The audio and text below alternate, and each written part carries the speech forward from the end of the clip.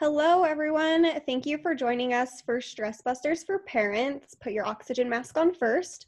Today, Susanna will be talking about how to take care of your own mental health so you can better help your kids and others in your life. I'm pleased to introduce today's speaker, Susanna Horwitz, a trauma-informed expressive arts therapist and licensed professional counselor with a private practice in Golden, Colorado. She specializes in working with adolescent and young adult individuals seeking support for managing responses to anxiety, panic, depression, and post-traumatic stress. Before I hand the mic over to Susanna, I have a few housekeeping items to cover about this presentation. First, this webinar will be available on demand after the live session, and we'll email that out to you along with additional resources and the slide deck. I would also encourage you to visit our website, jcmh.org, where you'll find more information about how to get started if you're interested in talking with a therapist, as well as blog posts and information about upcoming webinars on other mental health topics. Please keep your microphones muted and turn off your video during the presentation. You'll also want to change your Zoom view to speaker mode for the best viewing experience. Next, we'd love to hear from you during today's presentation. If you have a question for our speaker, please feel free to send it through the chat at the bottom of your player. We'll be answering questions at the end of the session. If we don't get to your question during today's webinar, we'll be sure to follow up afterwards. And last, we'd like to encourage you to follow us on our social networks and share the recording of this webinar and other information about Jefferson Center. So without further ado, Susanna, I'll turn it over to you. Thank you. Thank you so much. And thank you for everyone who was able to make it here in the middle of today. I know that some people may have been signed up for the workshop that had a lot of technical difficulties, and I appreciate you maybe wanting to come back and see what we're doing here. So the title Stress Busters for Parents, Put Your Oxygen Mask on First is, as I mentioned to some of the people from JCMH who so graciously allowed me to do this today, is really something that I resonate with a lot, because not only am I a therapist, but I'm also a parent of a 7-year-old. And it's interesting because a lot of what I am going to be talking about today are things that maybe I would have used before I was a parent. I definitely would have worked with families and talked to kids and teens about in the past, but it's really, it hits home more, and it's got a deeper meaning for me more now that I'm a parent. And just, I have a sense of humor about a lot of things, but specifically about myself, because I often think it's so funny that I am leading a workshop called Stress Busters for Parents, but you're asking Mask on first because this is something that I actually need too. So just so you know, you are not alone. Just because I am presenting this does not mean that I don't need to practice it every single day. Also forget to practice these things sometimes and need some reminders. So I appreciate you guys being here today. So I think I just wanted to start with just some intention setting. I'm going to try to see if I can move this forward. Oh, there we go. Moving a little slowly. There we go. So welcome. And just sort of to start off, I think just the basic gist of what I like to talk about when I'm talking about stress busting is starting with intention. And you may have heard this all over the place, whether it's something that you've heard through guided meditations or yoga classes or exercise classes, or something that you've done spiritually or with the church or a synagogue or something like that. Intention setting often is just a way of pausing and being in the present moment, which is a lot of what I'm going to be talking about today. Pausing and checking in and going, where am I? Okay, what's next? And so I think especially as parents, we have a lot of times where we're just running, and we don't take that time to really pause and kind of go, well, what's my intention here? Sometimes we say we don't have time, which really, you're going to see here today, a lot of the things that I'm talking about. And again, I think we all need reminders about this. Intention setting and mindfulness practice and all of these things, it does not require more than maybe 2 or 3 seconds of your time, and maybe kind of doing it throughout the day. So the question is just to pause and think about for a moment for today and this workshop. What brought you here today? And what are you hoping to learn from this workshop? I don't know if there's a way for you to sort of like put this into a text box or something like that, that we can look at. later and answer some questions, or maybe you can just write it down for yourself when we're doing questions and answers at the end. But it just might be something to kind of pause and think about, even if you don't have pen and paper in front of you to write something down. But just thinking, what is it that brought you here today? Just something simple. What are you hoping to learn from this workshop? So that then when we get to the end, you can maybe come back and return and go, well, did I get the answer to my question? If not, let me see if I can ask it. So just going to kind of let ourselves kind of think about that while we're moving into the next question, which is, why is it so important to put your oxygen mask on first? So I'm sure that if those of you who have traveled via airplane know that this comes directly from the line that they will say to you on an airplane, which is, if there's a loss of cabin pressure, the oxygen masks will drop. And please, if you are traveling with somebody who is maybe more vulnerable than you, younger or an elder or something like that, please put your oxygen mask on first before putting on the mask of others. Now, it's something that if we have traveled a lot, we've heard, and we just sort of like hear it. I like to relate it as a metaphor for just life in general. And you may have heard this as a metaphor for life in general, but maybe not taken some time to really sit and think about it. And what it means and how you can actually do this for yourself as a parent, not only as a parent, but also because we're in the midst of another worldwide stress of being a parent in a pandemic.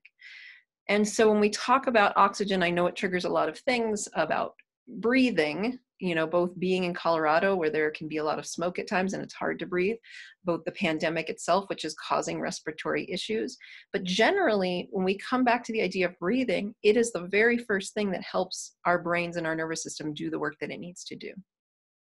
And so when you think about putting your oxygen mask on first, this can often look like a lot of things. And a lot of what we see out there in the world right now, especially during the pandemic, where there's a lot of advice about self-care and take care of yourself and all this, a lot of times as parents, we go, I don't have time for that. Or self-care looks a lot more pampering than I have the ability, the money, or the time to be able to do. So again, what we're going to try to do today is pare that down and say, what kind of care can you provide for yourself so that you can provide care for others in the best way possible? It might only take 3 seconds, it might take a minute, but it doesn't have to be something that you're investing tons of time and energy and money into. And so why is it so important to put your oxygen mask on first? Well, one of the things that you're going to hear me repeat throughout today is that when we are activated in any way, shape, or form, and our emotions are up, when we start to think about lots of things, and we're sort of just kind of like that feeling of just whatever stress feels like to us individually in our bodies, when we have activation happening in our nervous system and our brains, we are less likely to be able to process incoming information that comes in. And we are also less likely to be able to produce communication, the kind of information that needs to come out through the logical processing of language or problem solving or decision making. So if you've ever known, like, say you get stressed with a kid or kids, or you're stressed about something at work, or you're stressed with somebody else in your family, a spouse, a partner, anything like that, and you get into a place where you're really heightened, I can almost guarantee, because I have experienced it, and everybody I know has experienced this when they really talk about it, we lose the ability to communicate in our main language. We use the ability to communicate in any language whatsoever. We lose the ability to make decisions that we might normally be able to make if we're calmer. We lose the ability to process any kind of incoming information, to where that's why arguments escalate, because two people, one might be saying something that's fairly clear when I'm calm, but when I'm escalated, I can't process that information. I only see it one way, and vice versa. So what we're trying to do is go, okay, well, in order to be able to interact with something that's going to be stressful, parenting being one of them, we have to constantly come back to, how do we put our oxygen mask on first? And for parents, it can times feel like, oh, well, that's selfish. I'm focused on my kids and my kids only, like they are such wonderful beings and I want to make sure that they're taken care of. Yes, you do. And the 2 seconds that it takes to take care of yourself so that you can help them in the best way possible is super, super important. And so when we say, what is your oxygen mask and how can you learn to access it? You're going to find out some of these things today, or maybe even just be reminded, because some of these things might be things that you've already done in your life in some way, shape, or form. The oxygen mask might be going and taking a vacation, but it also might be just stopping and looking at a tree and feeling the bark. Or it might be holding the hand of your baby and just feeling it for 3 seconds and letting yourself really be in that sensory place. So a lot of what we're doing today too, we're going to really be honing in on sensory, present moment sensory awareness, and very, very simple sensory awareness. The thing that our brains often do is we're looking for problem solving methods, is we're often going above and beyond where our brains actually need to go in order to go into problem solving mode. So we're trying to analyze, and it's actually making things worse and more difficult. And so a lot of these things that we're going to be talking about today are about calming the nervous system so that your brain can process what it needs to process. And so, see if I can click forward. There we go. So I think it's important to recognize that self-care looks different in survival mode. So like I had said before, you may have heard things like, well, go and make yourself a spa day at home, or, you know, even simple things like go watch a movie or go for a walk.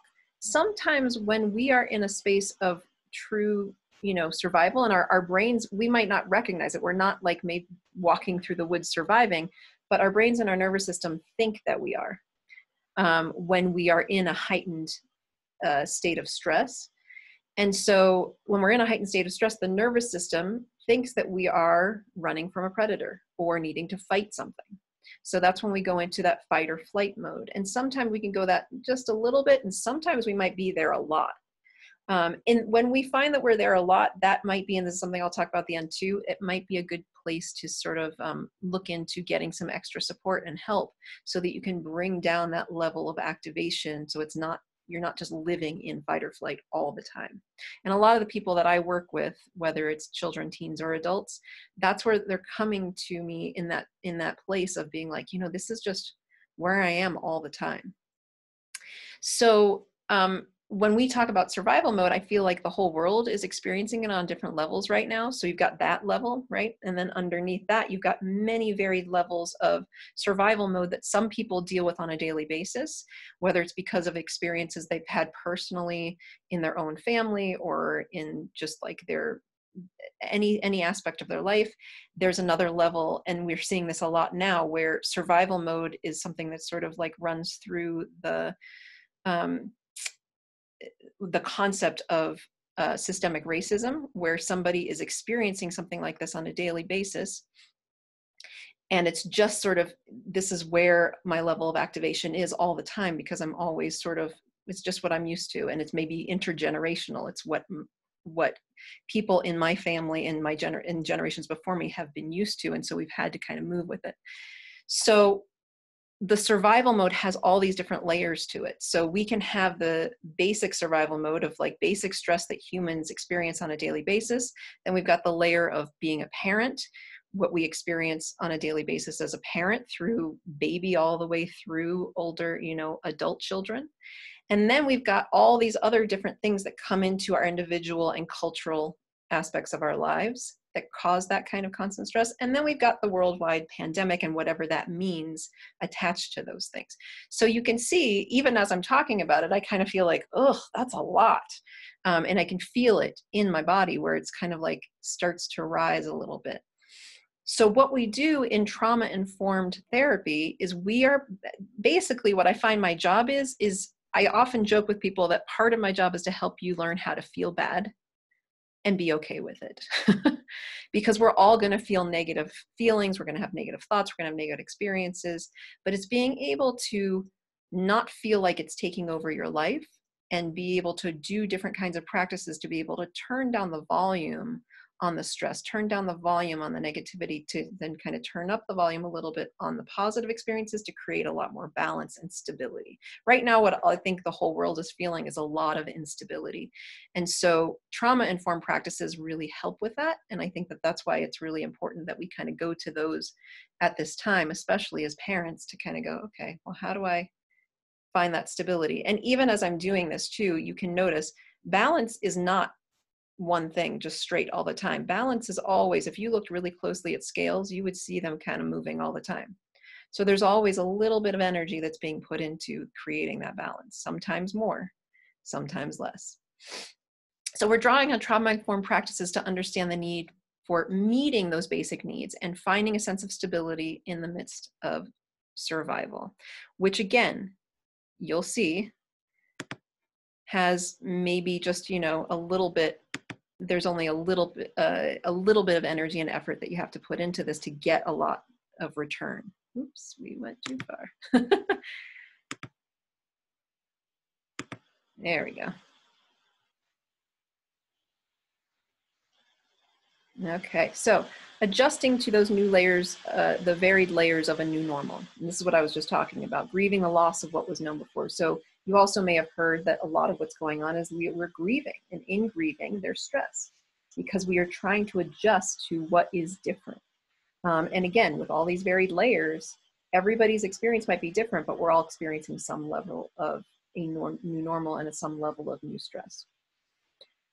So grieving the loss of what was known before. We're grieving the loss of what was known before as our individual self, as individuals in relationship with others, in our environment, in the greater world, as parents, and then as all of these in the midst of an ongoing pandemic, as I had mentioned before.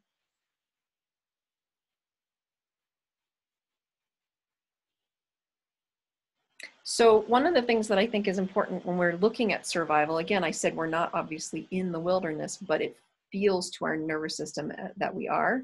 So before I became a therapist and went to grad school and became a private practice therapist years later, I actually worked in wilderness education and environmental education. So basically I worked at a camp year round. It was a really fun job.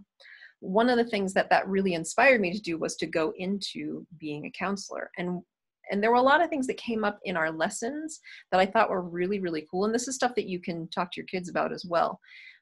One of the classes that we taught was called Wilderness Survival. And so, you know, again, classes would come just as they do here.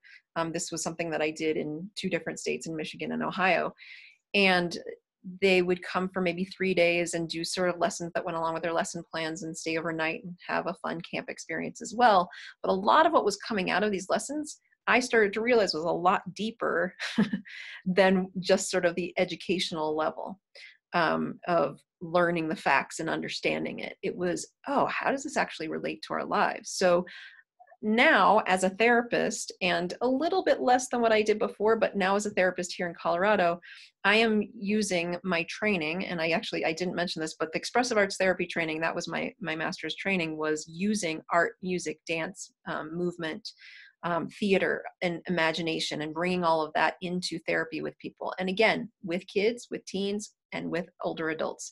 It works really well with a lot of things where we don't feel like we have the words to process things sometimes. But the other thing, I started to kind of pull in other modalities, realizing that, you know, being in nature and being in the wilderness and being in that sort of play space and using your senses in the same way that we do in the arts can also really help us find our stability and help create a lot of that balance. And just kind of reconnecting to what's around us can help us with that. So one of the things, just kind of bringing it back to that wilderness survival class, that I remembered and that I often bring in is understanding the idea of what we need. What are our basic needs for survival in the wilderness? And when we kind of come to this idea of, you know, feeling stressed and feeling unstable, we're feeling like we're in the wilderness. We are like, where are we? I need to figure out where I'm going, right? But before we get to any of that, we have to make sure we're meeting our basic needs. And so the one of the first lessons we would ask is, how long, and this is like the rule of 3s is what we called it. How long do you think that you would be able to survive in the wilderness without food? And again, these are all very generalized answers because obviously this would be dependent on different individual experiences, but this has been studied and researched, and this is what we've come up with. is that it would take, you could survive in the wilderness without food for about 3 weeks. And then we moved to water. Okay, well, how long do you think you could survive in the wilderness without water? Oh, about 3 days. Okay, so you really absolutely need water or some sort of liquid to kind of replenish. And then we get to what would it take if you didn't have warmth, shelter, or really it's the ability to regulate your body temperature. And the answer to that one was 3 hours. So we want to make sure that we have warm clothes. We want to make sure that we have a proper shelter. We want to make sure that our temperature is regulated in a way so that we don't become sick or things start to shut down. And then we move to how long would it take? How long could you survive without oxygen, without being able to breathe? And the generalized answer, again, this is different for a lot of different people, is about 3 minutes. And then we go down and we'd say, but there's one more thing that we have to survive. And basically we call that the will to live. Now you can attach that to anything that kind of you relate to. It might be a sense of hope. It might be something within your own spirituality or religion. It might be just thinking of a family member that you really want to live for. It might be a purpose in your life, purpose that you want to live for. And generally what we would say is, well, without that, we would only last about 3 seconds. Now, again, this is very generalized, but what they have found is that when people are feeling really low on all of these different things, or they're in the wilderness and they don't have these things, the one thing that most people have to be able to move forward and find these things is having that hope and that will, even just for a split second. And sometimes it can come in an image or it can come in some sort of vision for somebody, but it's just this idea that we have that. Now that's not, it might be something that we all have, but we can strengthen it. This sense of purpose to be able to get what we need, right? And so I think that also requires being able to be practiced at knowing and being able to turn down the volume on that activation in the nervous system, so that we don't go into freeze. So when we are supposed to go into fight or flight, sometimes we feel like we cannot do either. And so we go into a freeze state. And that's often, if you really think about it, so animals go into fight or flight, right? When they are actually being attacked and eaten, and this might seem a little harsh, but it's also been shown that they go into a freeze state where everything kind of shuts down so that they are not feeling the amount of pain, the intensity of pain of being eaten by their predator. And I always found that very fascinating, because we as humans also have the capacity to get to a place where things can shut down so much that we're just numb. And what we want to do is strengthen the ability to not have to go into that place. And that if we are in fight or flight, we can do things to kind of manage it so that it doesn't go into a freeze state. And so, let's see if we can go to the next slide. There we go. So again, this is what I was talking about before. I'm going ahead of my slides. When we are emotionally activated, as you can imagine, I'm talking to people about this a lot lately and trying to talk to myself about it. When we are emotionally activated in any way, our capacity to process logical information, such as language or problem solving, as I told you in the beginning, is often significantly reduced because our brains are receiving signals to move into the survival, fight, flight, or freeze, as I had mentioned, mode. And in order to reduce activation, our nervous systems need to access a sense of safety. So if you think about that word safety, there are many different levels of what that feels like also. If our nervous system recognizes that we are not safe in some way, and this can be kind of, sometimes when we experience a lot of trauma early, our sense of safety can be a little bit off, the recognition of what is safe and what isn't, because we weren't given a sense of what really is truly safe and what isn't. So that's why a lot of times people come to therapy or do the kind of healing work that allows them to regain a sense of, whoa, what is safety and how do I feel that in my body? So in order to reduce that activation, our nervous systems actually need to access a sense of safety, and that safety is going to allow us to be stable enough to be able to meet whatever else is coming at us, so that we can really approach it in the most effective way. So we'll go to the next slide.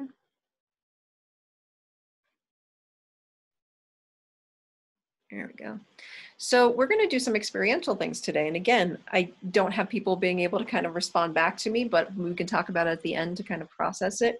I've always, from my time being an experiential educator at a camp in the outdoors to then doing expressive arts therapy to then pulling in nature-based therapy where I take people outside and do this kind of stuff outside.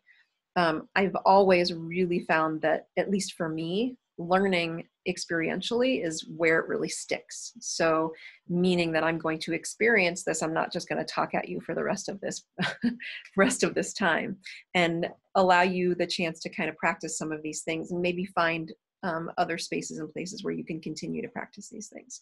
So quick stress buster tools, part 1, simple sensory awareness. The word simple sensory awareness together is something that I utter almost daily when I am working with people. And I find that it helps reduce this feeling of like I have to work so hard to connect with the present moment.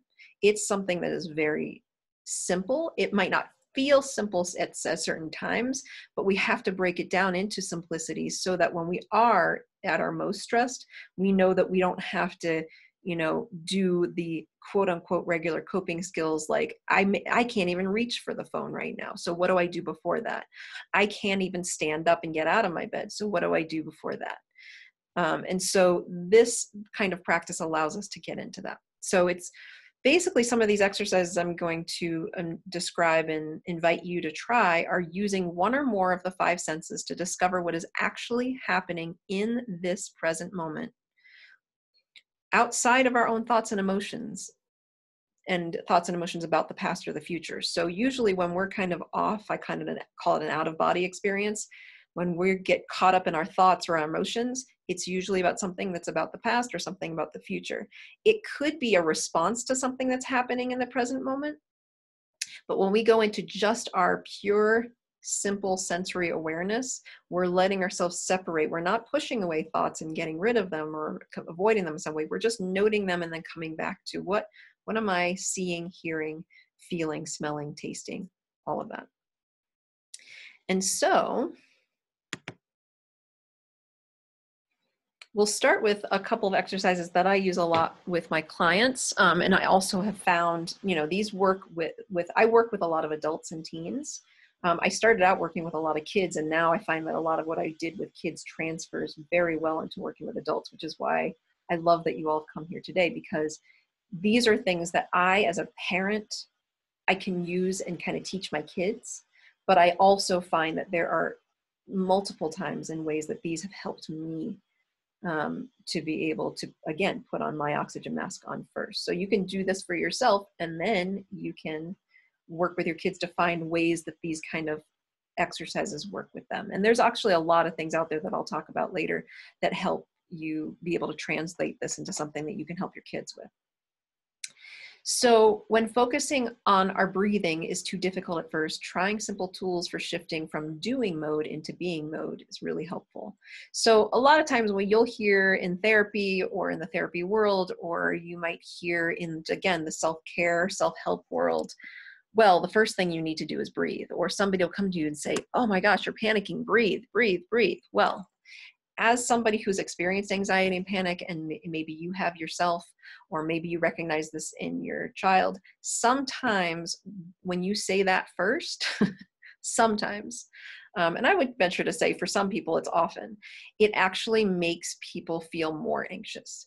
So it's not that we don't want to focus on breathing, it's just that might not be the first thing that we go to immediately when somebody's feeling stressed. And you might not see the outward stress as much to be able to say that, but a lot of these things are allowing us to get to a place where then we can kind of turn in and focus on our breathing. And sometimes it actually means, because the body is not feeling safe, it means being able to connect with, and a lot of times I'll say ground in, what's happening through your senses outside of your body right now, because that's sort of where, in some way, where we're able to find a little more safety before we can go inward. And with some clients, I'll be working on this stuff for a long time before we'll go into recognizing what's happening in the body. Because the body, for a lot of people, for lots of different experiences, has not been a safe place to be. So we have to kind of find our stability outside and then go in. So the first exercise I'm going to invite you to try, and I'll give you some examples while I'm doing it, is just a very basic, simple sensory thing to kind of ground yourself into one thing in the present moment that's either pleasant or neutral. So you are invited right now to just wherever you are. Maybe you're outside, maybe you're in your car, maybe you're in your house, maybe you're in an office. Just pausing for a minute to just use your visual sense. And again, I'm assuming, which I know I shouldn't do, but that most people who are coming on to here have the ability to use their sight. Now I know there's different levels of visual sense, so this may not be the strongest one, which is why I'm going to be using some other things too. But a lot of times when we go to visual sense first, that can be a place of safety for somebody. We'll also go into using, okay, we can do this in a tactile way as well. So if visual is not your first and most primary place of like, okay, this helps me feel stable, then you can use tactile sense as well. So either looking around and connecting with something neutral or pleasant, some neutral, pleasant sensory information in the present moment, or tactilely. So one of the ways is I might just kind of scan around, moving my head around the room a little bit until my eyes land on something that feels neutral or pleasant. And so I've landed on something. And then the next step basically is to, either tell somebody near you what you're seeing and describing in a really concrete way. So what I'm seeing that you can't see is a painting of a rock cairn. It's like a stacked rocks on top of each other with some soft kind of colors. And I'm just noticing that the background feels like, it's got some yellows and it's got some greens in it. And then I go to the rocks themselves. They've got a kind of a nice like round shape that kind of, it feels calming to me. And so I'm noticing a sense of pleasantness. For some of these things, you might look around and go, okay, well, I can't find anything pleasant. So what about neutral? Okay, well, that wall feels pretty neutral to me.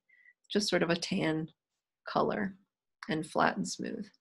So that's visually, we're doing that first step. If you're using your tactile sense, you could, and this actually has happened when I've felt more anxious, is just letting yourself feel what your feet feel like in your shoes on the ground, or using your hands to feel, I'm feeling a smooth table. And then I'm describing to myself or to somebody else, oh, that table, what does it feel like? It feels smooth. It feels a little bit cool, but not too much. It's kind of a neutral feeling. I'm just letting my hands kind of sink into that feeling. And then the next step, like I was just saying, is letting yourself just be there for a few seconds. It might lead you to being there for a few seconds to a couple of minutes, but it's just allowing yourself to do something that simple and looking at it, and maybe both of them. So I'm feeling the table and I'm looking at this painting, letting myself just pause for a minute and just take it in. It's almost like you're just sort of like taking a vacation into it, but still it's a vacation into something that is happening in this present moment. You might notice maybe after a few moments that your breathing starts to deepen and slow down on its own. You might notice that something that felt tense before kind of slows down. I'm noticing that my shoulders kind of paused and dropped a little bit. I'm noticing that I can feel my body sitting here in this present moment a little bit more when I'm doing this. I'm not caught up in what the next thing is and what I need to say and how somebody's going to perceive it. I'm just noting, oh, it's just a painting. Oh, it's just a feeling. Oh, it just feels smooth. So that is one example. And again, I would stay with this a little bit longer if I was doing this with somebody. One example of something you can do in those moments to just sort of turn down the distress or the stress you're feeling. So it's actually can be considered what in dialectical behavioral therapy calls a distress tolerance skill, but it's combined with core mindfulness, just sort of what's happening in this present moment, non-judgmentally, just, oh, it's just smooth. I mean, that you could see that as a judgment, I guess, but it's just turning down the volume on having to use your logical problem solving so much and just going into your senses. So the next exercise that I think is sort of builds on that is called the 5, 4, 3, 2, 1 exercise. And this is something that, again, if you've experienced any kind of therapy, you may have done this already. This is something that comes from, I don't know where, but it's been passed around a lot these days. And basically you're doing a very similar exercise to what we just did, but you're going through each of your senses. So you're just being really simple about it. Again, there's no other motivation other than to just notice things, note something about them through your senses, and then move on. So we're just sort of going, and you can have somebody else help you with this too. I've had, teens help each other, or a parent helping a child do this, or a spouse helping another spouse do this. But you can also do this for yourself. Maybe you have it written down somewhere. There's a lot of printouts online that you can print this out and put this up somewhere to remind yourself. But it's helpful to kind of maybe even think of the hand. So we go, 5, 4, 3, 2, 1. And again, when I started doing this exercise, I would mix around the senses. It doesn't really matter. It just matters that you're sort of kind of just systematically going through it. So we're just going to notice 5 things in your present moment environment that you can see. And you're going to make note of them. Again, you can use a journal to do this. You can just say it out loud. You can just say it to yourself. 5 things, different things that you can see. So I'm going to go around and you can describe things about them. Oh, I see a yellow Lego in this box. And the next thing I see is a purple folder, light purple. And then a third thing that I see is a tree branch on the wall. I should probably show you guys so that you're not like, what the heck? Okay, so that's in my office. And I see lines and different kinds of shapes inside of the tree branches.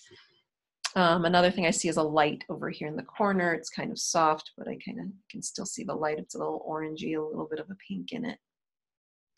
And then the 5th thing that I can see, I think I'm on 5, is a tea kettle in the corner. It's got like a cork handle and it's black and smooth. So then once we've done those 5 things, then we move on to 4 things that we can feel. So again, visual and tactile sense are usually the ones that we can see and feel the most. So that's why it's kind of structured in this way. So 4 things I can feel. And I might say, again, the table, oh, it feels smooth. The computer, oh, it feels a little bit warmer. I'm feeling the laptop, this part right here. Okay, let me just feel that. Okay, so then 2 more things. Oh, I can feel this book. I feel the pages. Oh, that feels smooth. And then a 4th thing is, I don't know, I feel my sweater that I'm wearing right now. That feels a little bit smooth right here. So again, we're running through these different things and just going, okay, 5 things you can see, 4 things that you can feel, 3 separate sounds that you can hear. And this sometimes, again, it might be difficult, but that's why there's only 3. I can hear the whirring of the fan on my computer. I can hear some outside sounds kind of going in and coming out. I can hear the sound of my own voice. Then 2 things you can smell. Sometimes I have to look for something to smell. I can smell my jacket smells a little bit different than just the air. Sometimes it's just, oh, I can just feel the sensation of the air coming in through my nose as I breathe in. This is also a nice little trick because when you pause and notice 2 things you can smell, you're actually pausing to take in a breath and then letting it out.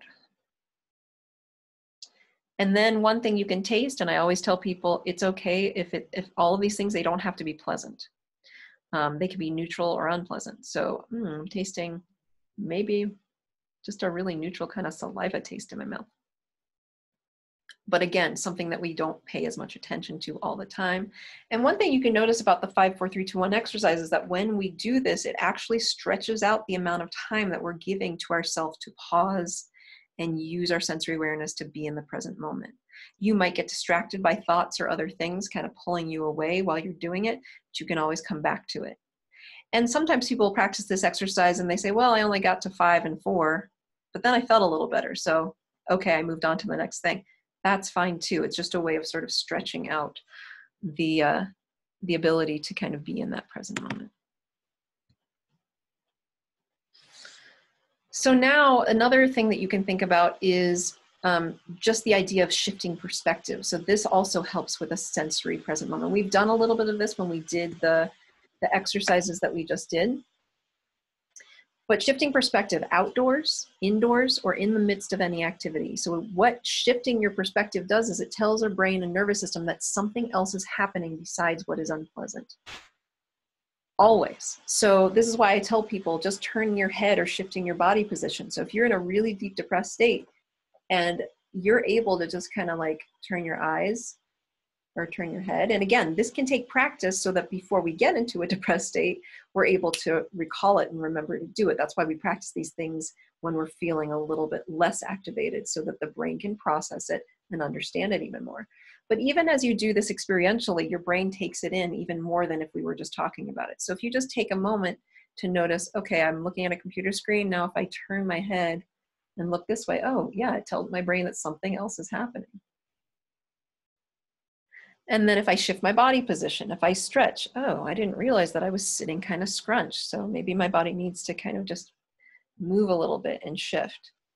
The other thing is that you can do, just as a specific exercise to help with perspective and help your nervous system understand shifting perspective, are actually play-based type of things that I think all adults have the ability to do just as much as kids, but you can do this with your kids. So it's about different kinds of ways of seeing or taking in the world. So with a keyhole perspective, you might stop and go, okay, well, I'm seeing all this stuff around me. What if I just did this and put my hands in a shape where I'm just looking through them and just paying attention to what I see within that little space? You know, you might even want to do different shapes. Maybe you can make a heart and sort of then again, see, what do I see just within that space? And I look down. If you move into an upside down perspective, this can be rather fun. And you're basically just like either standing up and turning upside down and looking at what you see. So again, it tells the brain and the nervous system, ooh, that's different. And it sort of shifts the perspective of everything sort of feeling only one way. Or you could be lying down and kind of looking up and noticing, what does it look like upside down? Widening your perspective just is the, so standing up, and again, you can do this anywhere. Outside of nature is a really nice place to do it, but just putting your hands, well, I can't really see it, but putting your hands all the way out and then peripherally noticing like, okay, how much can I take in from the edge of where my hands are on either side? So that widened perspective from here to here, and just that. You can also do, again, with the keyhole perspective, you can do different things like, the way that artists do, where you are looking at something just through a box or something like that, but also doing something that's just sort of like, okay, what's within this little box right here? What's within this little box right here? And then the last thing I have on here is called fox walking. It's something that I derived from a wilderness therapy training, which I think is kind of fun. And again, it's fun with kids, but it's also something that can help us shift our perspective, is understanding, okay, well, a lot of the sensory stuff, this is what animals do anyway.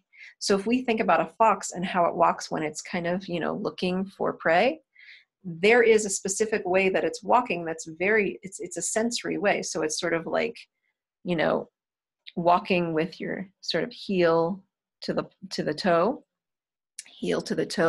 and slowly putting down your feet and kind of noticing what that feels like. You can also shift that perspective and start from toe to heel and move the other way.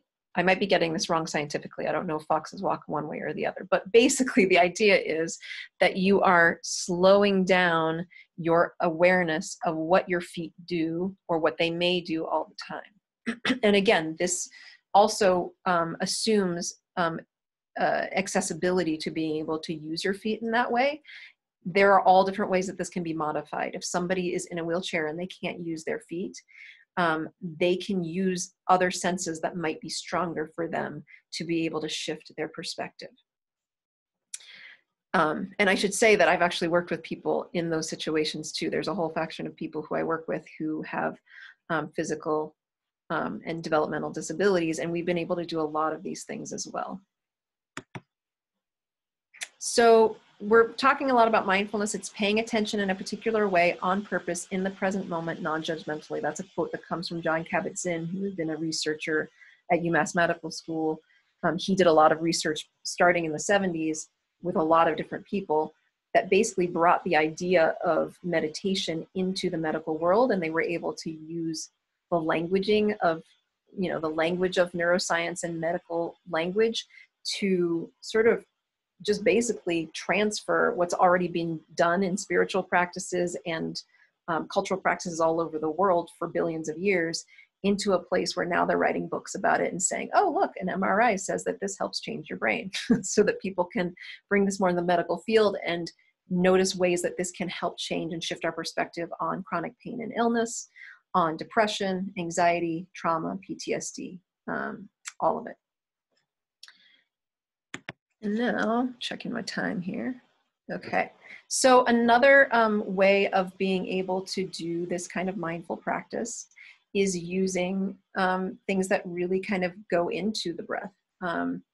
And so we've shifted from, okay, well, we're grounded enough to be able to go into the breath and do something with the breath. So one of the things that you may have heard or maybe practiced before, but is used very often, is something called box breathing or square breathing. And the basic gist is just what it says here. It's just a slow exhale. So I always say, okay, let your belly kind of soften and let it out so that you can have space to breathe back in again. Because a lot of times when somebody tells you to breathe, the first thing we try to do is our breath is already being held in and we try to breathe, and it can cause almost like a hyperventilation response. So in order to fully breathe, sometimes when we're in that heightened state, we have to let it out. So we almost have to drop in and let our body kind of drop as much as possible.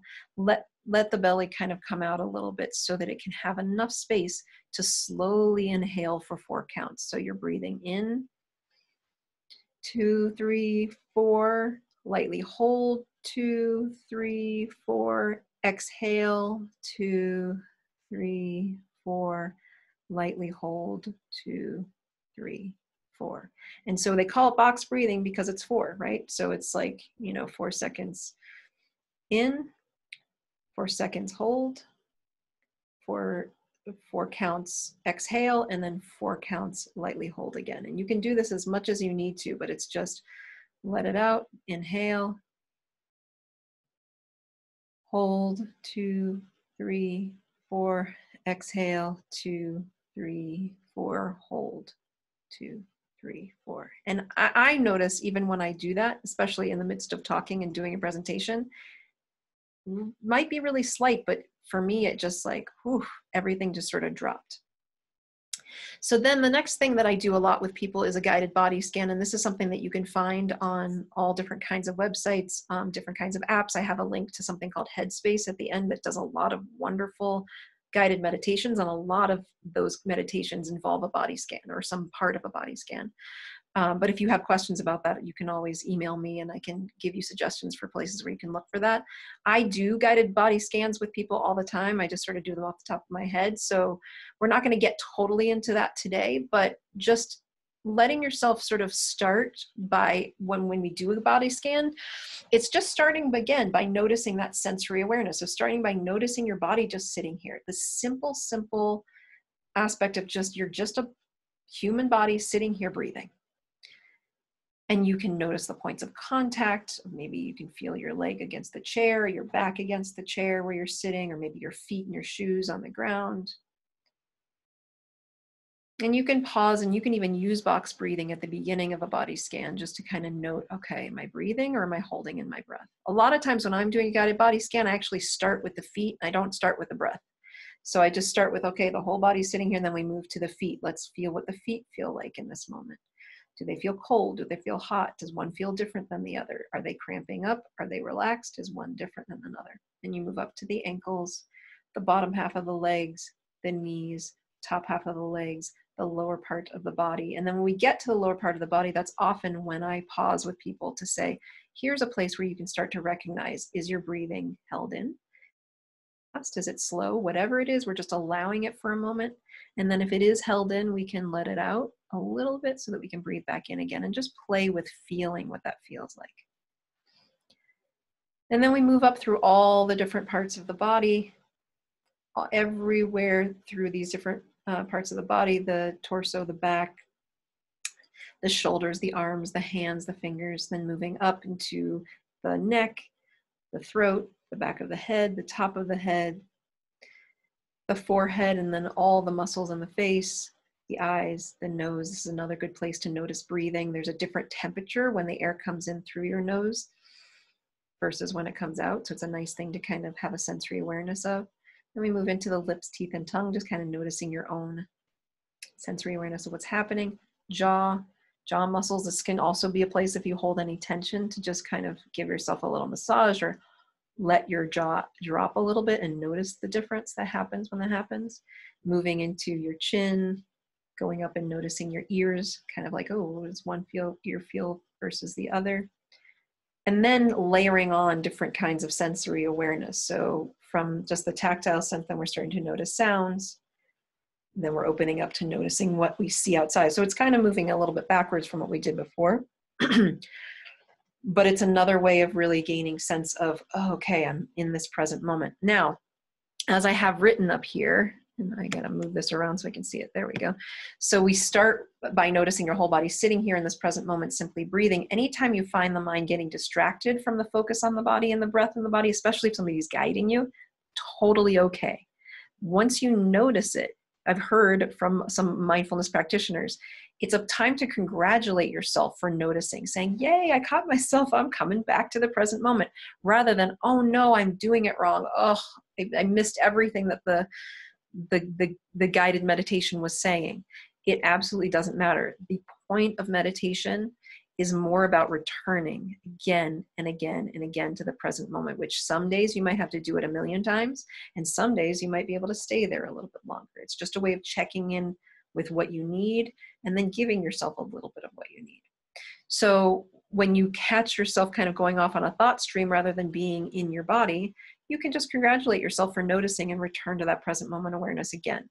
This is, again, more about returning to the awareness of the present rather than trying to relax, because we're letting ourselves be in being mode where we don't have to try so hard, which I know that sometimes as parents, when we hear you don't have to try so hard, it can kind of like, well, it can trigger us, but it can also kind of melt us into like, oh, thank you. I don't want to have to, I feel like I'm trying so hard all the time. So instead of trying so hard to relax, this comes up when people talk about sleeping too. Trying so hard to sleep, trying so hard to relax usually doesn't work. What we have to do is recognize what's happening, have an acceptance of what's happening in the present moment. And then eventually, with time, our body will just kind of come to a natural state of rest and relaxation.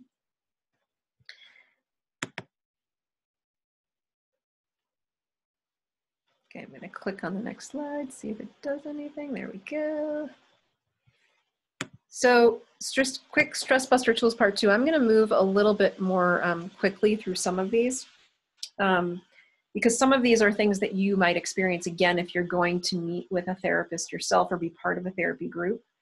But I'll just give you a kind of overview of how I use them. And then again, if you have more questions on how to do it more specifically, or if you want to get a little bit more direction on how to do it, I'm happy to do this. Actually, I'm going to ask the moderator how much time I actually have, because I know we're going until 1:30, but I want to make sure that we have enough time for questions and everything. I don't know if you can hear me.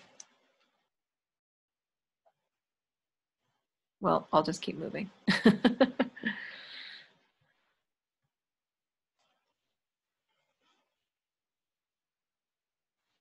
All right, well, I'll keep on moving because I know we have until 1:30. I'm just not sure if we have time for doing all of the exercises, but I'll just keep moving until somebody tells me otherwise. So quick stress buster tools part 2 is using imagination to manage overwhelm. So again, like I said, my training is using experiential expressive arts therapy.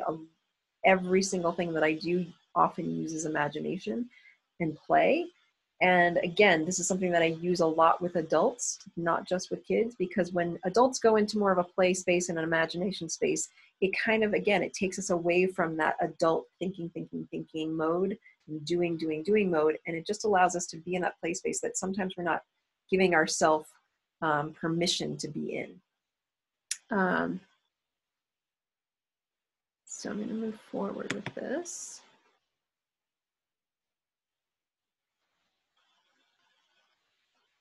So some of these exercises actually come from trauma-informed evidence-based practices that are used to address trauma.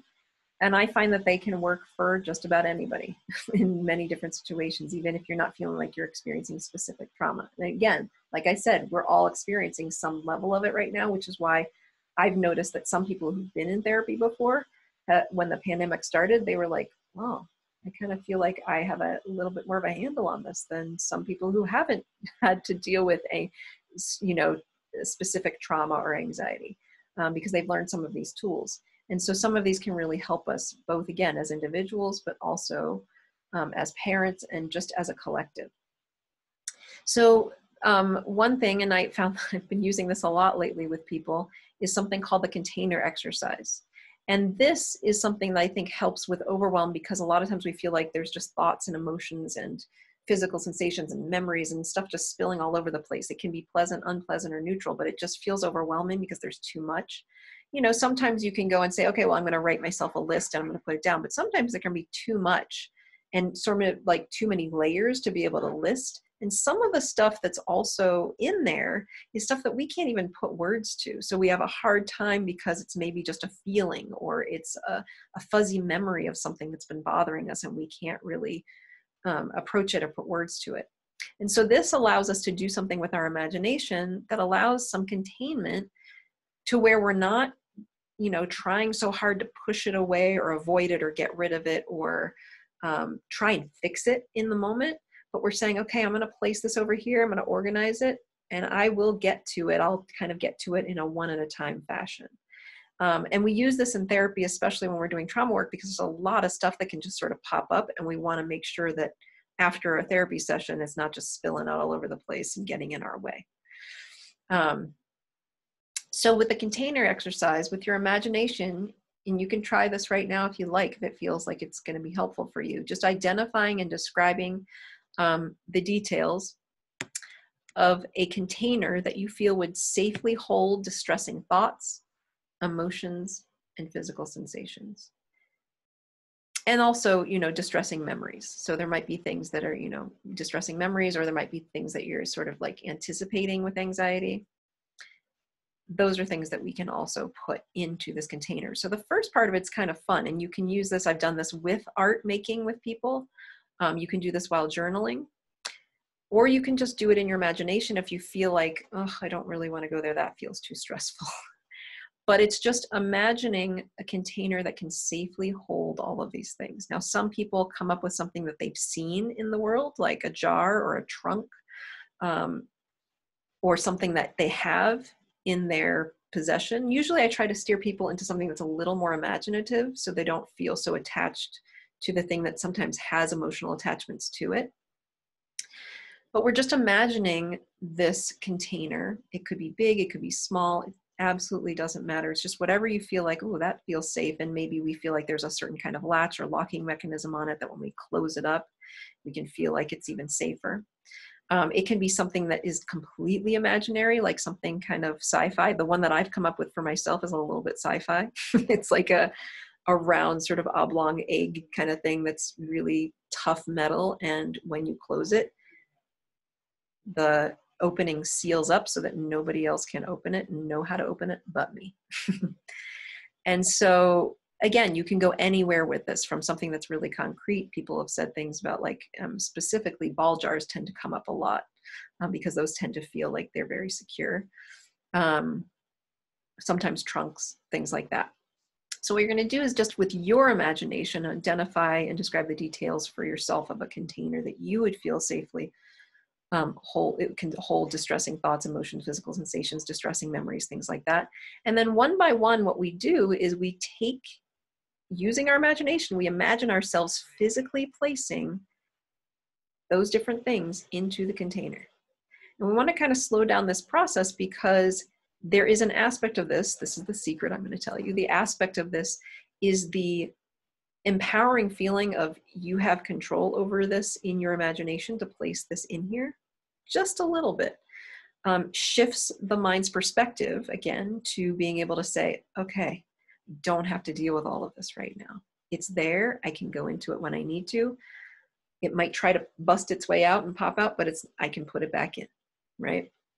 Kind of like the thoughts. It's like just noting them and putting them back in. So you can do this as a meditation as well.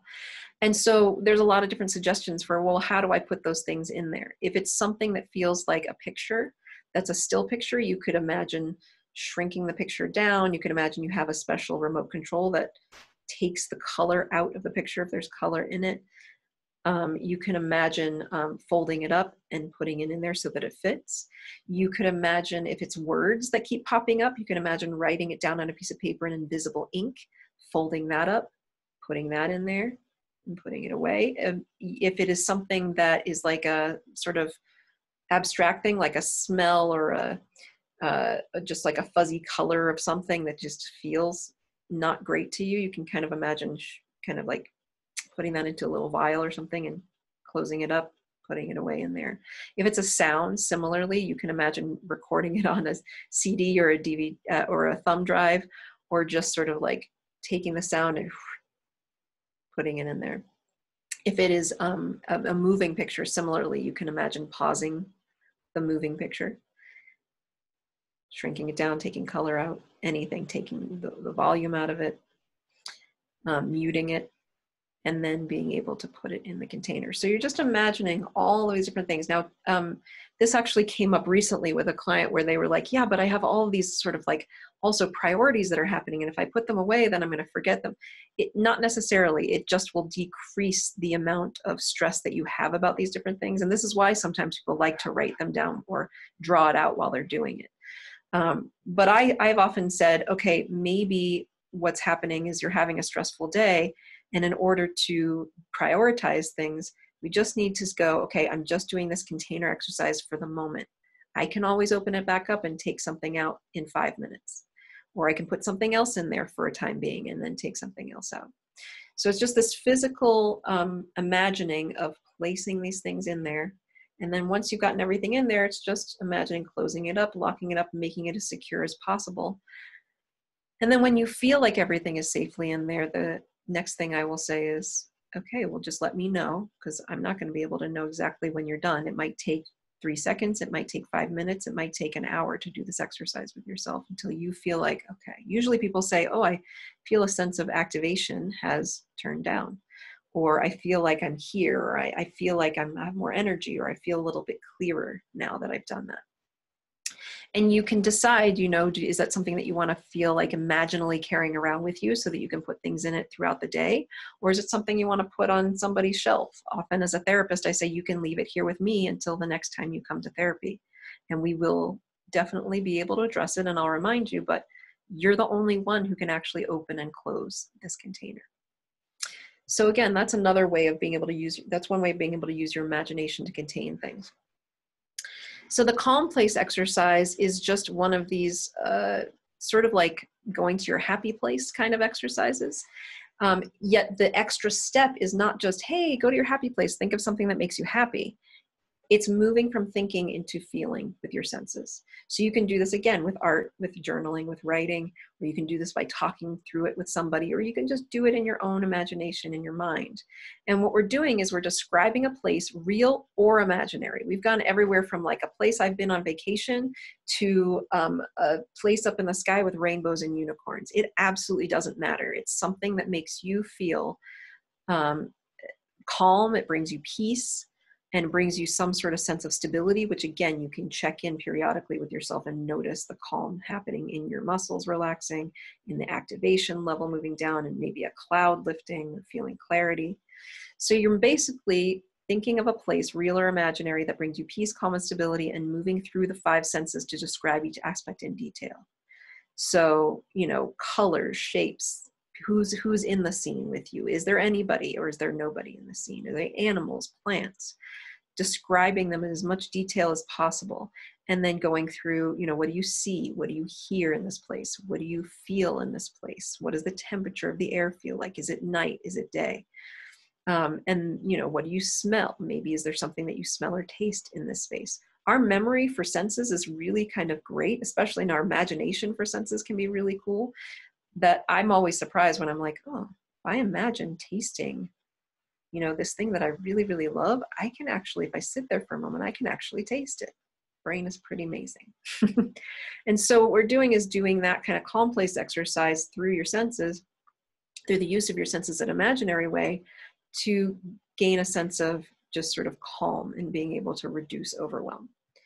So as I mentioned on the bottom, these can be used with or without art and our craft materials. Incorporating the use of art materials within the creative process can allow for increased present moment sensory awareness. A lot of times when I'm doing art with people, and especially even when I'm doing telehealth with people, we can still do it. We're able to, when we're using a marker or a crayon or a paintbrush, feel the paper, hear the sound of the paintbrush on the paper. So we're really kind of still focusing on the sensory awareness of it, almost as if we would when we were a little child before we had all of these thoughts attached to all this stuff. So now we get to quick stress buster number 3, part 3, using imagination to regulate vulnerable emotional states. And this is also where I'm going to kind of move more quickly through this, partially because of time, but also because this is something that I think is helpful to have a trained professional working with you on. But if you're not in a place where you feel particularly stressed, this can be a fun thing to kind of play around with, and also potentially with your children as well. So the first exercise is attending to the child self and importing support. And there are a multitude of ways that we can do this. The idea of importing imaginal support into maybe a memory of ourself as a child that we have, where we didn't have the support we needed in order to meet our needs at that moment. And again, this is why this is something that I think often a trained professional can help you with, because this can get a little bit, we can start to feel unsteady when these kinds of things come up, depending on what's happened in our childhood and our life. So it's just basically using that exercise to attend to what your child self would need when you're experiencing vulnerability or distress. And that we think about these simple common child needs, right? A hug, play, I want to nap, I need space, I need love and kindness, I need to move, I need laughter. So really what this helps with when we're importing that kind of support, so it might be a wise figure that comes in and brings it to us. It might be imagining that there is something abstract, like a color of something comes in and it gives us a hug that we need. And again, it's not negating what happened in your past when you're thinking of those kinds of things. It's just attending to the child self. So a lot of times when we talk about vulnerability or stress, when the activation of fight or flight comes in, it's often hearkening back to, responding and reacting to what we experienced first and learned first as a child. And so sometimes the need to help us calm down in that moment might not have been fully met for all of us, no matter whether we grew up in a wonderful household with very caring parents and family, or there were other things going on. There are often times where our emotions will rise up and we will later go, oh my God, I just had a tantrum, right?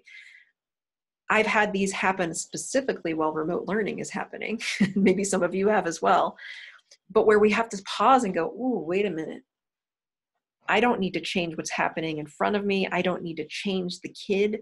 I don't need to do something to fix this. I need to attend to something that's happening in me first. So this is putting your oxygen mask on first, right? Maybe I need to do something that feels like a hug. It doesn't mean actually giving yourself a hug or getting a hug sometimes. Sometimes it might be like, oh, I need to put my hands in warm water or something like that.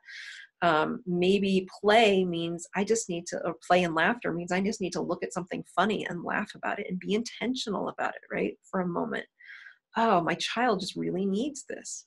And so in order for the child to calm down enough for the adult to kind of come in and balance out with it, sometimes we need to do that. And in these importing support exercises, a lot of times I'll just go through that imaginal exercise of imagine yourself when you're noticing, the child self come in, and, if you feel this tight sense, when's the earliest time that you can remember feeling that?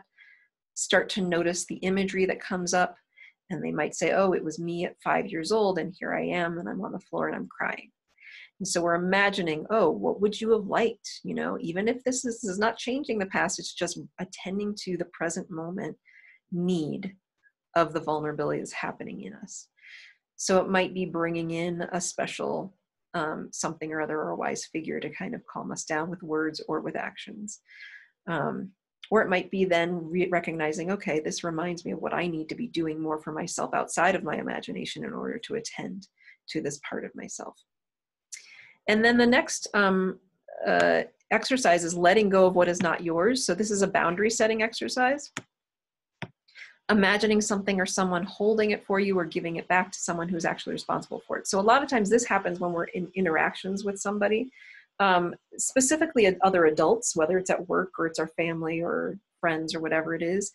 And when you can not actually physically say, here, take that back. You're being annoying. Like, don't, it might not help for you to say it to that person.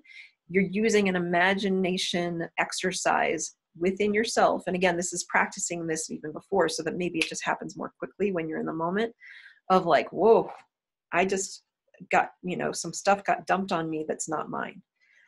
It might be something that you even see in the news that you get caught up in, or it might be something that you heard about or read about.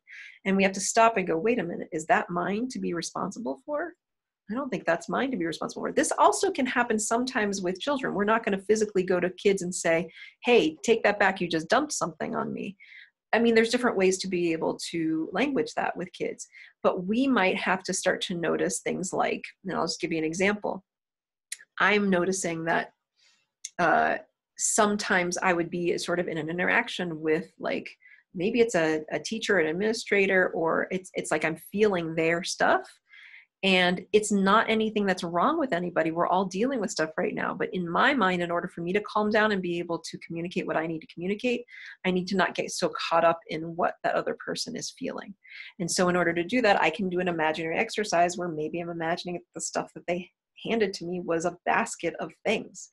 And I'm imagining physically handing it gently back, stepping away, and noticing the space that that you start to feel when you go, okay, that wasn't mine to be responsible for. So again, there's a lot of different ways that we can do these kinds of things, but these are just a few examples. And one of the things that came up for me while I was putting this presentation together was a song that I actually, I linked it here, so you might have to put it into a thing and look for it. It's a song that's based on a verse from The Prophet by Khalil Gibran. I did not spell that right. I apologize, Khalil Gibran. I need to redo that. His name is Khalil Gibran. And the passage is called On Children. And a group called Sweet Honey in the Rock, which is an a cappella group of African-American women. Amazing, one of my favorite. But so I did a lot of singing in college, and we did a lot of their songs. And it didn't really hit me, the lyrics, until more recently, of a song that we had sung a lot called On Children, from this thing from The Prophet by Khalil Gibran. One of the lyrics that comes out of that is, you can strive to be like them, but you cannot make them just like you. And it starts out with, your children are not your children. They are the sons and the daughters of life's longing for itself. They come through you, but they are not from you. And though they are with you, they belong not to you.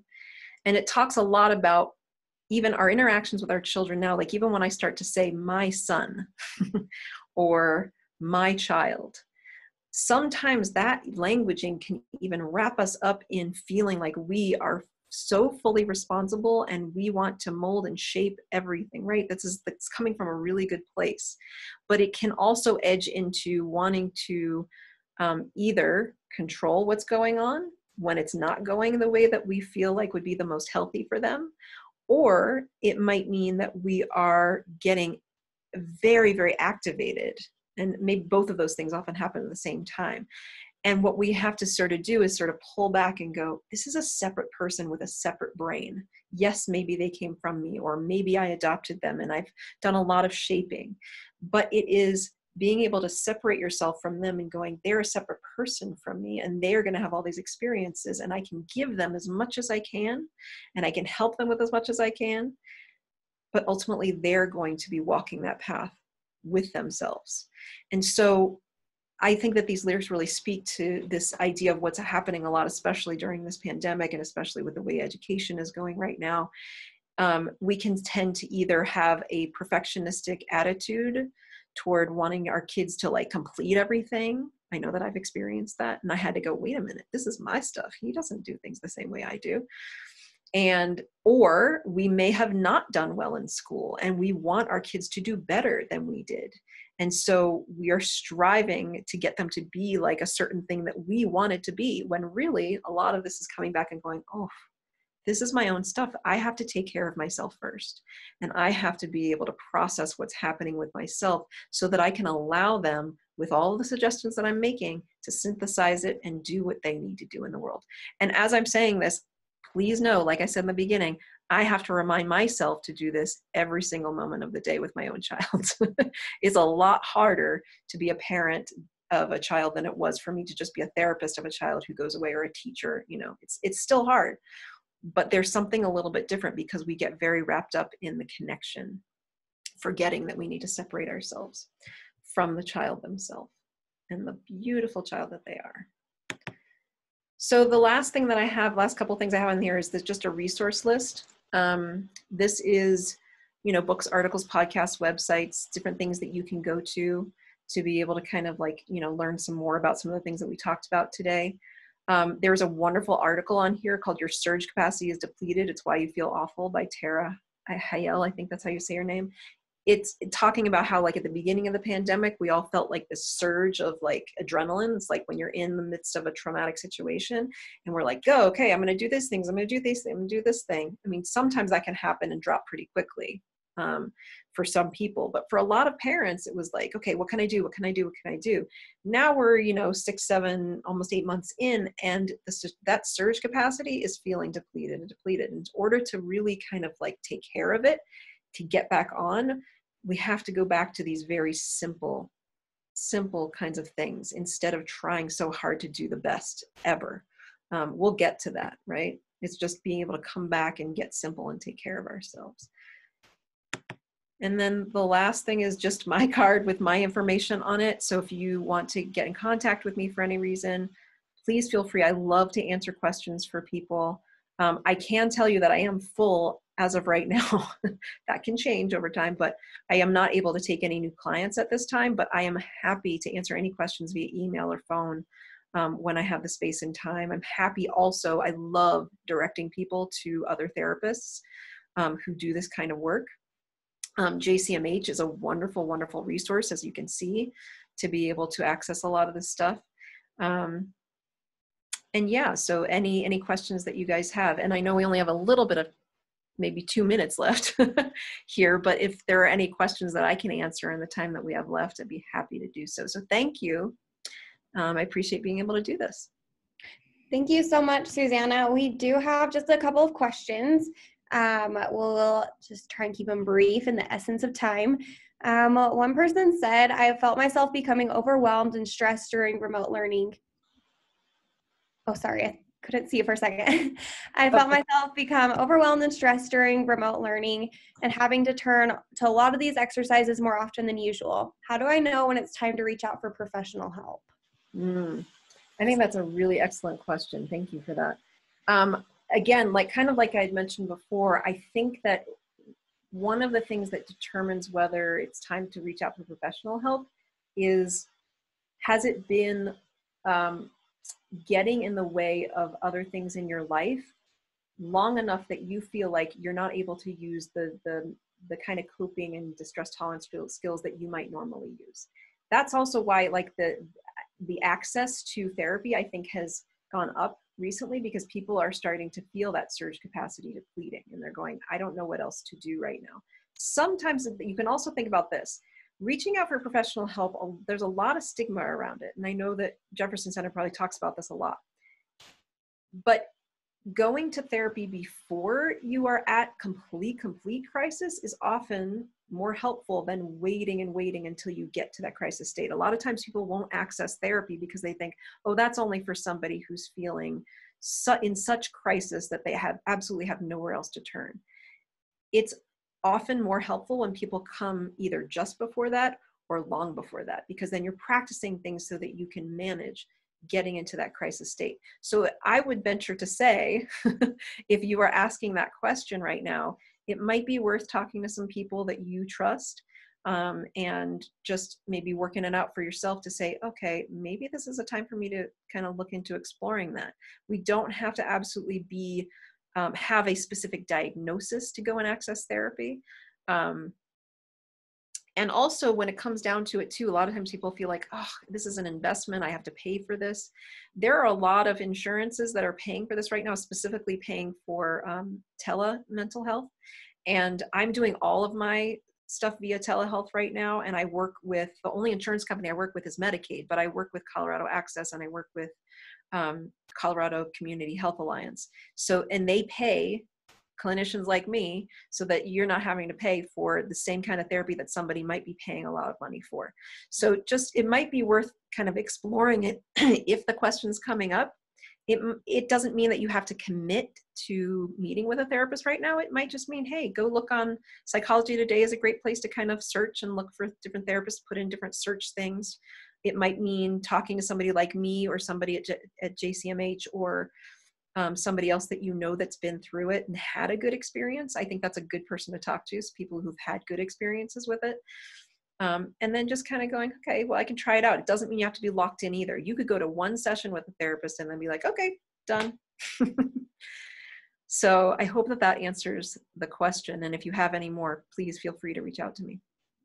That's perfect. Thank you. Such great advice to just be willing to test it out and see what it looks like. And, you know, you don't ever have to totally commit either. Just one more question. Someone asked if you have any apps that you would recommend. I know you mentioned Headspace, but any others that come to mind that you could recommend? Yes. Well, I'm pretty biased with Headspace because I've been using it since like 2012 myself. And it's also a place where I've gathered a lot of the information that I use for my own guided meditations with my own clients. I just want to start with talking about Headspace for a minute, because Headspace is offering free, I think they're still offering free, so they have different levels of like memberships you can do. First of all, they're offering a free thing for anyone that has a lot of distress things on it, a lot more than they had before. So if you go to Headspace and just do the free one, you can get a lot of, and again, the link is in that, that page that I had in this recording. But you can go to that and it has different kinds of videos. It has guided meditations for specifically focused on different things. It just sort of directs you different things. The other thing about Headspace is you can actually go online and look up Headspace in YouTube, and you can find videos that you might find on that app as well that are really, really great. They're both informative, but they also sort of guide you through some of these kinds of exercises. The other thing I love about Headspace, and I've used, you know, with my kid for a long time, is, I'll show you this here. So they've actually expanded it, I don't know if you can see, to where there is, at the bottom here, you can see there's a thing for focus, meditation, sleep, exercise. I've started using it. There's a Move, the one that I have here. It does guided meditations for running, walking, and run walking. I've started running this summer only because I was listening to this while I was doing it. It's amazing. They do like all sorts of yoga and strength exercises also on it. It's like a one-stop shop.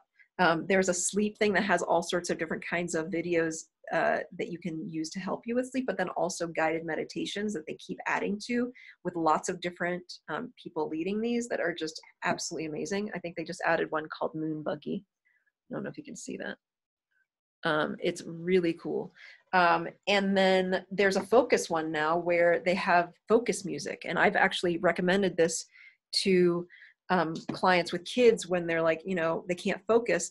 This is specific music that has been researched to help your brain be focused on what you're doing. You can play it in the background. You can have it on headphones while you're trying to get work done. I use it while I'm trying to do my paperwork. It has been amazing. And then lastly, the thing that I really, really love about it is that in the meditation, in the app under meditation, there are very short things and very long meditations, guided things, but they have a specific thing just for kids. And they've also partnered with Sesame Street to make videos on teaching kids breathing exercises and teaching them about different meditations for different things, whether it's relaxation and sleep, focus, calming down, just managing emotional stuff. So I know I'm talking a lot about Headspace, but I can't say enough about it. So the other thing I would say is that if you want the expanded version of Headspace, the other thing they're doing is for frontline workers, I believe, and healthcare workers. There's a list of other people that they're basically offering this to, educators. They're offering this to for free for this next year. So the subscription is usually about $75 for the year, but they're offering it for everybody for this year for free, like probably from the moment you get it until then. And I think I'm pretty sure that's still going on. Also, they have podcasts, which I think I might have listed there too, but Headspace has created a daily podcast that there's a big library of, because they started, I think, back in like June. They're going to come back and do more, but it's like a daily Monday through Friday little like just thing to think about. You know, other apps I think that are really great, especially when we're talking about managing our, because this is something I didn't talk about, was managing our own technology use is really, really important. Things like the Headspace app actually have different settings on them. Like I don't know if you saw that, but the sleep one actually darkens the screen so that when you're looking at it at night and setting it up and putting it away somewhere to listen to, you're not getting that bright light. There's a lot of different things on your computer and your phone in particular that you can do to set. I mean, I know on the iPhone, they've now set things where you can set a timer that says, hey, it's time to go to sleep now. Because as adults, we need that more than ever, just as much as kids do. And again, this is about putting our oxygen mask on first and about being able to walk the talk. I am notorious for being like, oh my gosh, I've been on my phone forever, I need to put it away. But it's that catching yourself and being able to set maybe reminders and timers and things like that. It might be worth just exploring your phone with somebody who, if you don't have the technological know-how, talking to somebody else who does. I refer to my husband all the time because he knows about all of these different tricks, and I don't always all the time, but I love learning about them. Just to kind of help us kind of, go through and be able to shut things off and shut things down. The other app that I've heard a lot of wonderful things about, but I just never really connected with it myself, is an app called Calm. So basically, if you go into your app store and you just put in guided meditation, or you put in relaxation or mindfulness or meditation, you're going to find a whole lot of different things. My suggestion is just try them out. See what works for you, because I could talk about Headspace all day and somebody over here is going to be like, no, that didn't really work for me. I like this other thing. But it's worth kind of looking it up and seeing what kinds of things compare to it. So I think they can be really helpful. Awesome. Thank you so much. And thank you everyone who was able to attend today. No matter what you're facing in life, like if you're feeling overwhelmed, worried, or stressed, Jefferson Center is here for you. We are open, accepting new clients, and accessing care is easier than ever with our virtual appointments. Visit our website at jcmh.org or follow us on Facebook for more resources and information. You can also reach us by calling 303-425-0300. Again, thank you everyone and have a great day. Thank you.